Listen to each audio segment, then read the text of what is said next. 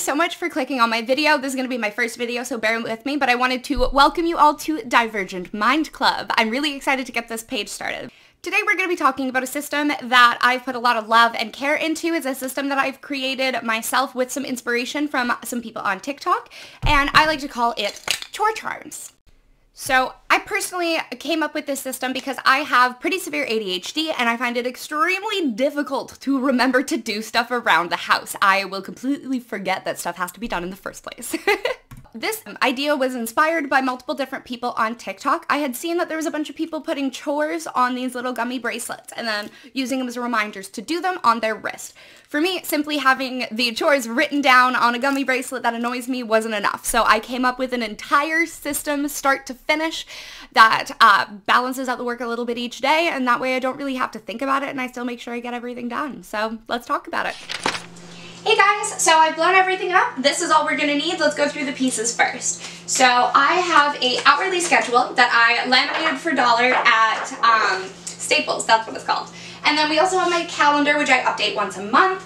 And you're also gonna need a pack of gummy bracelets and little tags from Amazon. If you don't like the clinky, which is fair, a lot of people don't like that sound, or maybe it's just annoying and too heavy. There's another option, which is a gummy bracelet with laminated pages to make them whiteboard erasable that you can write your chores onto and change them every day if you want.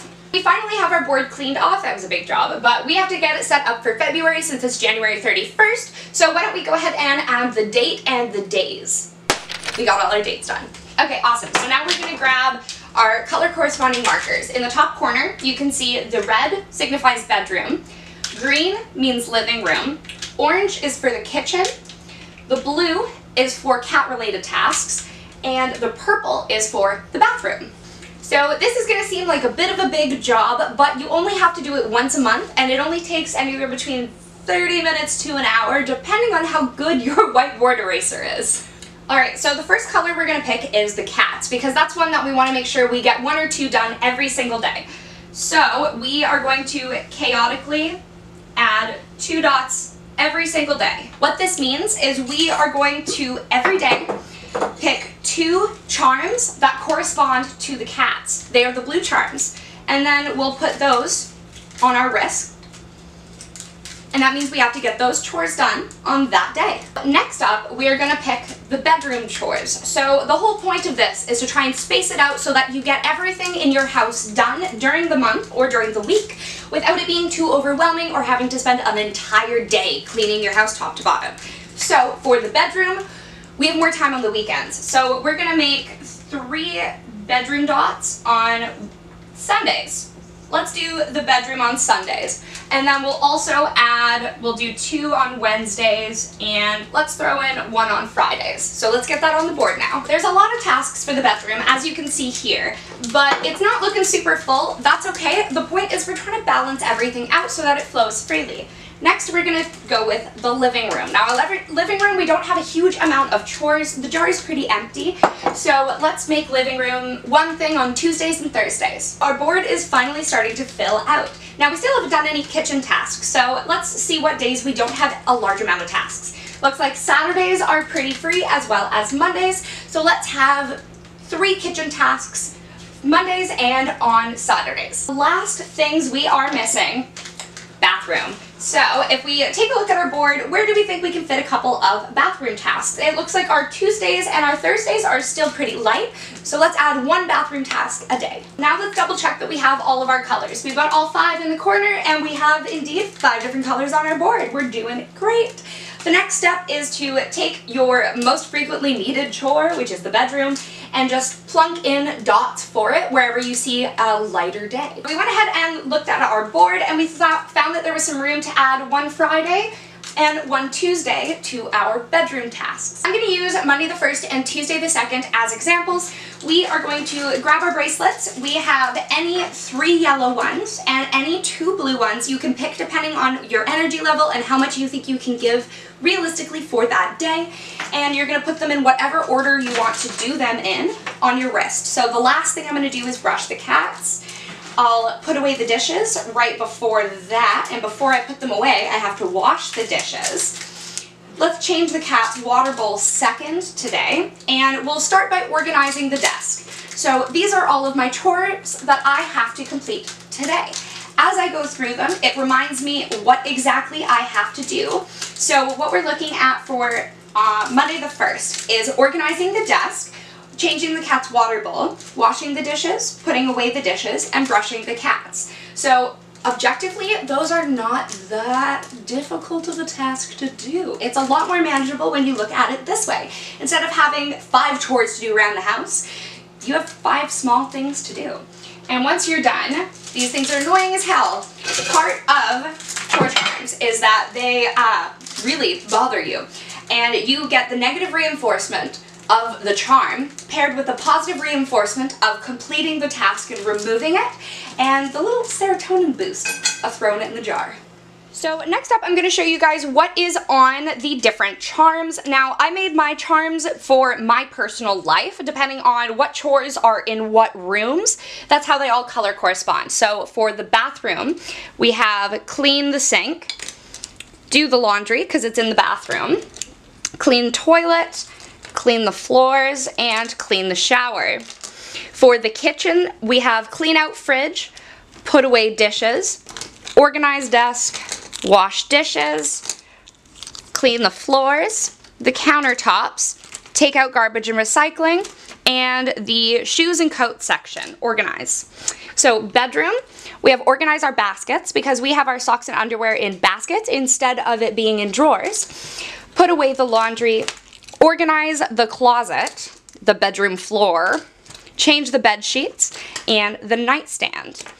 For the cats, we have change the water bowl, change all 3 boxes, vacuum the cat towers, and brush the cats. And finally, for the living room, we have living room floors, the countertop or tabletops in there, the closet in there, and organize the pillows and blankets. Whenever I have a lot to do on a busy day, sometimes I will use the clear bracelets. My skincare routine, these are just reminders to brush my teeth, to shave my legs, and to take a shower. Now, if all of these are not going to work for you, there's other ways you can go about this system. Here's an example of another one that I've made, and these are laminated pieces of paper. That's all it is. You can get a sheet laminated for about $1 at Staples, and you just write on them whatever you want to get done that day and wash it away. Alright, and that is pretty well how you use the chore charms. For a lot of people, that'll be enough. The system will work great for you, but for me personally, just having all of this stuff isn't quite enough. So I have my daily, hourly schedule breakdown, and depending on my day, I will add each of these with their corresponding colors to my chart and plan out my day 30 minutes by 30 minutes. Alright, so every morning I wake up, I give myself 30 minutes to lay in bed, then I get up and I make a cup of coffee, I come to my board, I grab my daily, hourly schedule, and I block it out for the day, depending on what chores I have to get done that specific day. After I'm done my schedule, I look at my charms and I will pick out the charms that I think I have the energy to successfully complete today. So pretending it's Monday the 1st, we need 3 kitchen charms. So let's see what we got.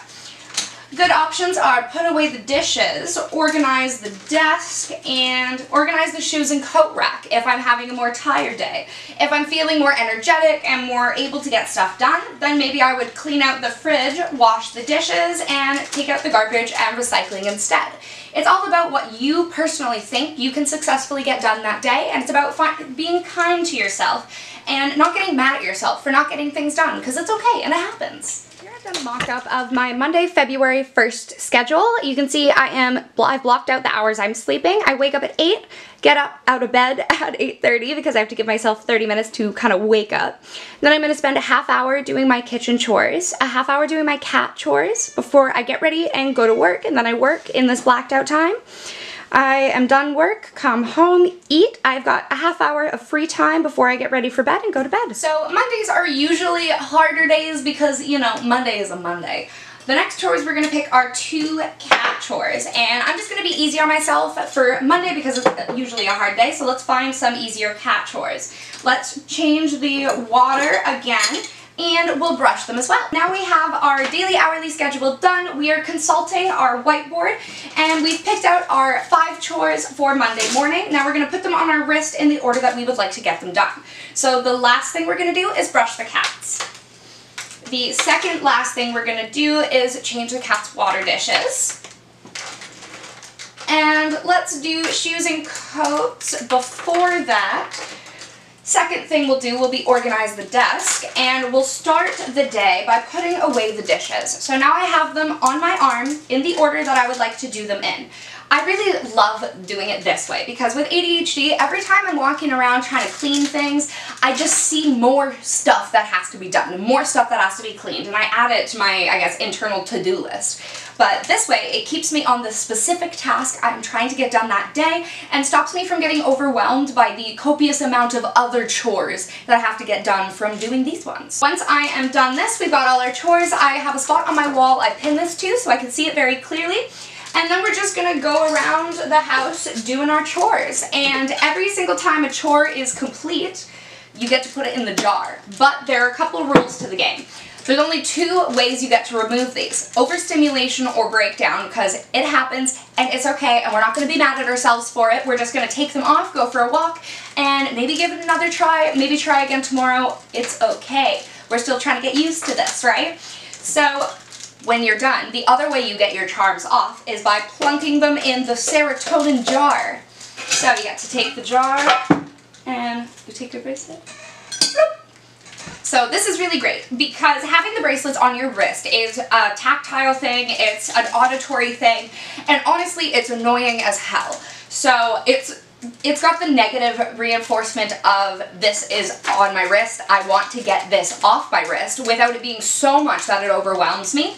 And then I get the positive reinforcement of being able to remove it from my wrist mixed with more positive reinforcement of successfully dropping it in the jar. By the time I leave for work, I should have no charms left on my wrist, which is great. It feels so good to be able to get all of those chores done, as well as to know confidently that I did in fact get them done because I have the memory of a goldfish. Then at the very end of the day, before I go to bed so that I can get everything reset for the morning, I go through my completed chores jar and I take out anything that is done more than once a week. So changing the cat's water dish, that's done more than once a week. It goes back in my chore jar.